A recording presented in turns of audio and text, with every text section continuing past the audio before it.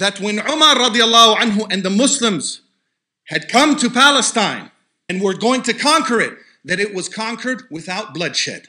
Because they called for Umar to come, and we know the famous story of Umar and how he came in his humility and trading off with his servant riding.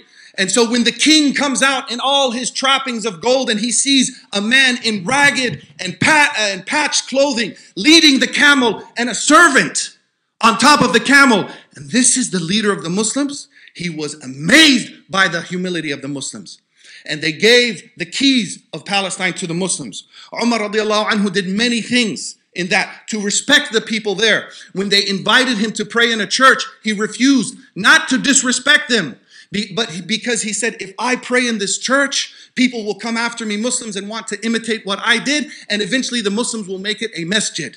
And I want you to keep it as a church. And he prayed on the stairs, and that masjid of Umar is still there today, right next to a church. Umar was amazed that the Jewish people of Medina had been kicked out by the Byzantines.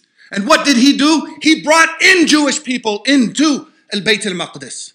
That's our deen. Those are our leaders.